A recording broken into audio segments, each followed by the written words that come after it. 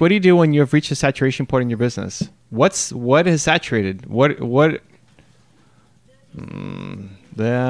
I seriously doubt you've reached a saturation point in your business. So break that down for me. That to me sounds like a capacity issue. Explain that, Ashish. Let's dive in. Ashish, a point after which growth is... Yeah, okay, but more specific, Ashish. Where do you think that you're saturated? Ashish says, some of my business, one way to scale is open another outlet, which we did in business and good, but it's important that a trustworthy person can be found in the outlet at all times. Yeah, team. Team is how you scale. This is because our inventory cannot be accurately kept. Wow, that's a big mini wave. We deal in very large quantities, so this adds more complexity and expansion. Kinda, not really.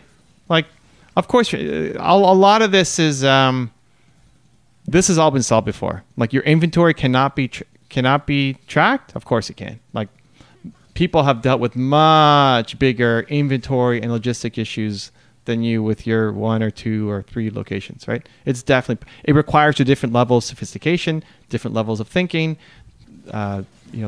different team, maybe investment in some technology for sure, but it's definitely possible for sure. You're nowhere near the Amazon scale. Oh my gosh, not even Amazon scale. Whoa, that took a big bounce onto you.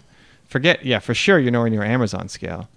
But what was the setup? What was the word?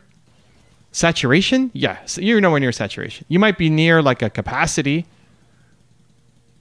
your current capacity level for maybe how much you can inventory or your team, but you're nowhere near saturation. So all of these problems are easily solvable. They've already been solved, right? Like, much bigger businesses have figured this out.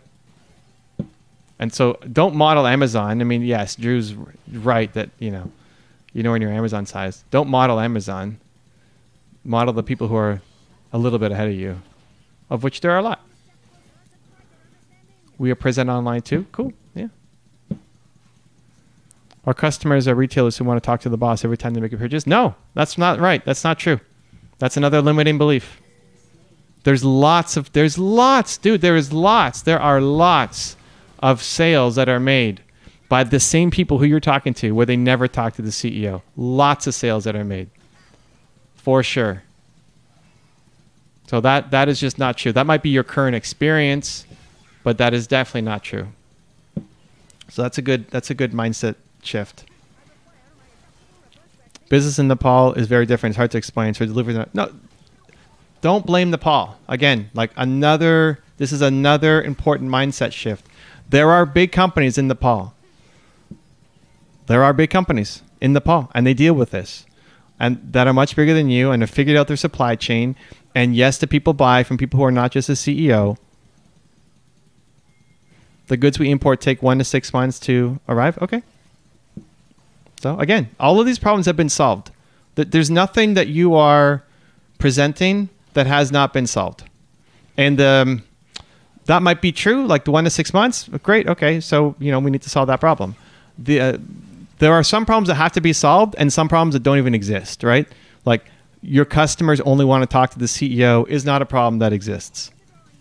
That's just not true, because they buy a lot of stuff from people who are not the CEO, a lot. So that's not a problem. In your mind, it's a problem, so it is a problem, but the fix isn't actually anything you have to do except fix your mindset. If something takes you a few months to get in, cool. Now you have to be careful about how you pick your products, right? So obviously the things that are more seasonal, you either have to plan way in advance, or you don't do seasonal products, or you make sure that you're only getting stuff that goes out that's going to come in a month. And you build tighter relationships with your suppliers. But again, all of those things have been solved. And this has solved the issue like you're saying it. Okay?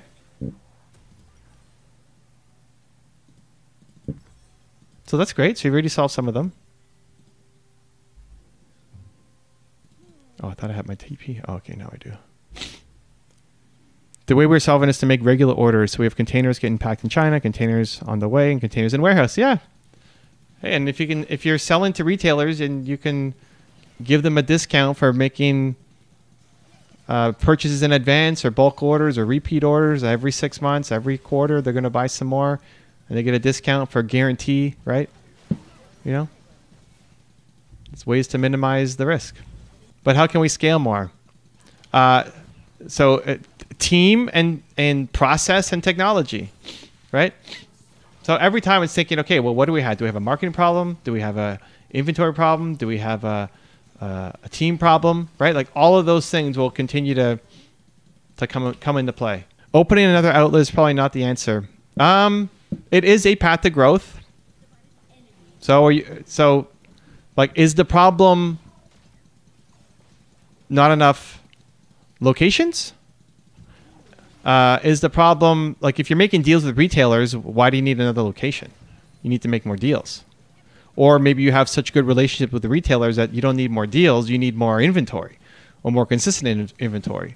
Or maybe that's all taken care of and you just don't have enough people to manage everything. Like what's the biggest problem? You solve that problem and you grow. But if you're selling to retailers, I don't know why you need to have an outlet. You're not selling to retailers from your outlet, so that's a direct to consumer, which is another way to grow, potentially, if you want.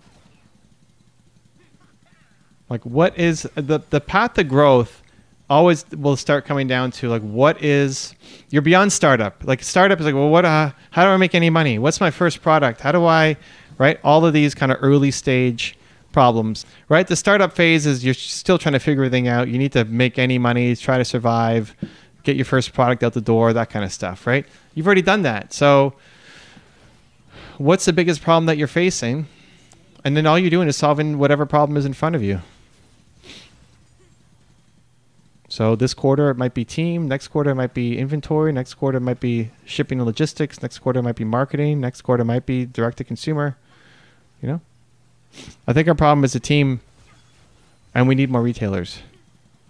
Okay.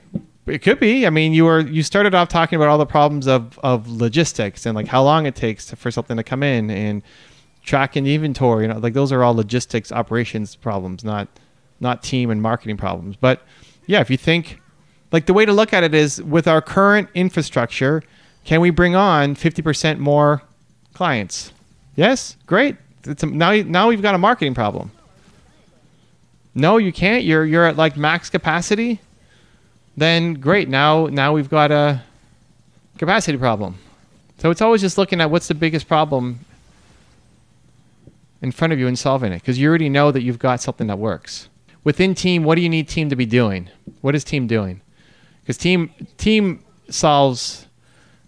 solve any problem. Team could solve a marketing problem. Team could solve a logistics problem. Team can solve, like, depending on who you're bringing on, right? Team can solve lots of different kinds of problems.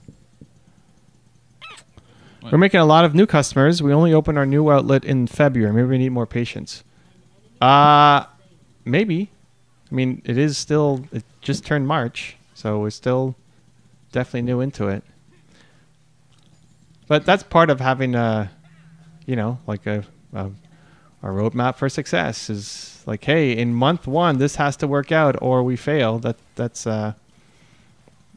probably not a great plan. But if you're making a lot of new customers, then customer growth is not the problem, right? When we just asked what the problem was, you said getting more retailers. So you're making a lot of customers in where?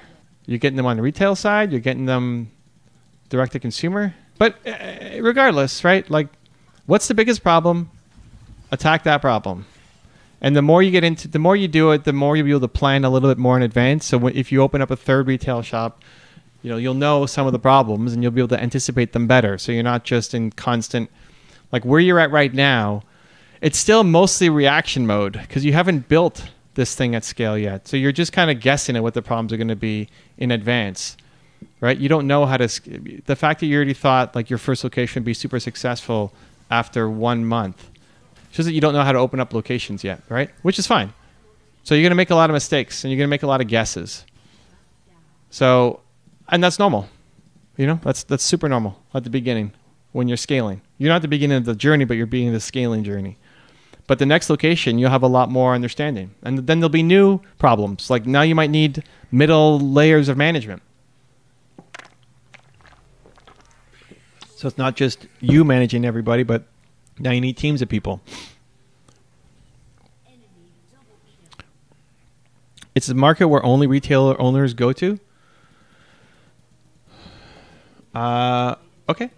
It feels weird that you'd have a outlet and a second outlet for B2B, right? But sure, if that's how you grow, cool.